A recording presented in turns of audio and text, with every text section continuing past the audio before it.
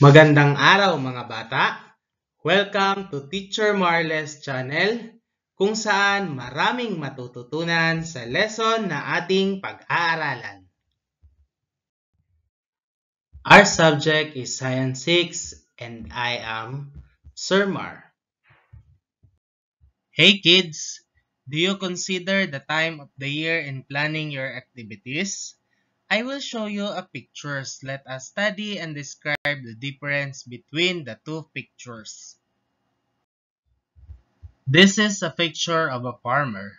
This two picture happens in two different seasons in the Philippines. The first picture, the farmer is planting, while the second picture, the farmer is already harvesting his crops. People, especially farmers, consider the seasons of the Philippines in planting and in harvesting their crops or even in doing some activities. Today, children, we are going to study seasons in the Philippines for us to know why we need to plan like a farmer in doing activities throughout the year. The Philippines has two kinds of seasons, the dry seasons and the wet seasons. Each season has a particular characteristics. But before we study the two kinds of seasons, let us first define what is a season. What is a season? A season is a subdivision of the year marked by the changes in weather, ecology, and hours of daylight.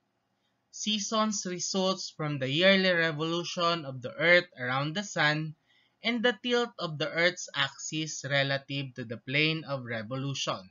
In temperate regions, there are four seasons, namely spring, summer, fall, and the winter. While in tropical countries, there are only two, the wet and dry seasons. Okay, now children that you already know what is a season, I have a question. Why do you think that Philippines has only two seasons? Seasons of the Philippines. The Philippines is located near the equator and countries located near the equator receives direct sunlight. It is the reason why the Philippines has only two seasons, the dry and wet seasons. Unlike in temperate regions, they have four seasons. Okay, now children, let us study wet season in the Philippines. Wet season. It is characterized by a pronounced rainy season with thunderstorms. Wet season starts in June and peaks in July to September, and then falls slowly towards the end of the year.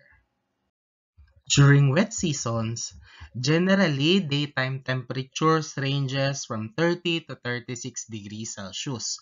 The air is hot and humid during this day, which brings heavy rains and typhoons in the country. Precipitation is highest in the area where southwest monsoon strikes. Now children, let us proceed with activities for wet season.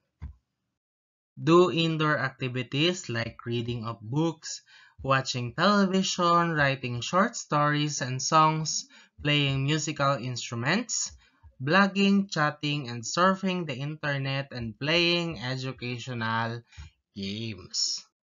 Indoor games with families could also be done in the gym or covered courts. For farmers, the wet season is important, for this is the time for planting. Okay, so now children, you already know what is a wet season and the different activities we can do during wet season. Let us now proceed with the dry season. Dry season. It is characterized by hot and cloudless days. Between January and May, the climate is generally dry with occasional rain showers. During January to February, the air is cold and dry. The peak of dry season is in April with less rain showers. The dry season is influenced by seasonal wind and the northeast monsoon or the amihan.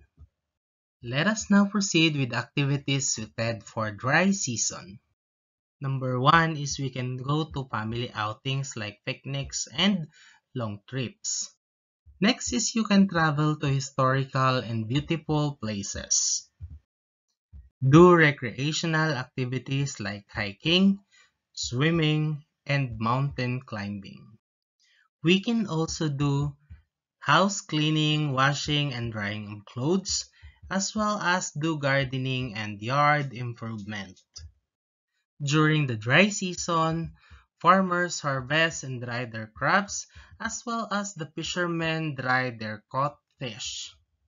This is also the time to do community activities like team building, outdoor games and tournaments, fiesta celebrations, community cleaning activities, doing community improvement, community parade, and contests. The dry season is also the time for the government to construct roads, drainage, fences, and pavements. Now, children, you already know what is a dry season and the activities suited for each season.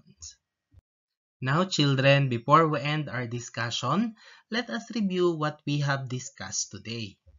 We said that a season is a subdivision of the year marked by changes in weather, ecology, and hours of daylight. And Philippines has two seasons. First, we have the wet season. It is characterized by a pronounced rainy season with thunderstorms.